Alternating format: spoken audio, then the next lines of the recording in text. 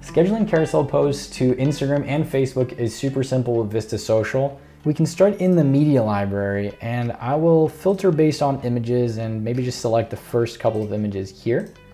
Now at the bottom here, I can click on create a post, and all of these images will get added to the composer. Now by default, if we look at this Instagram preview on the right hand side, it has already determined, hey, this is a multi-image post. This is going to be a carousel. And on the top there, we can select Facebook as a network to make that customization as well. By default on Facebook, it is publishing in a grid fashion, but under this publish as area, we can switch that over to a carousel, and you can cycle through and get a preview. Now keep in mind, you can do the same thing with videos. I'll go ahead and attach from my media library, select a couple of my videos here and attach them to this post. And on Instagram here, we can see that this has defaulted into a carousel post with these videos as well.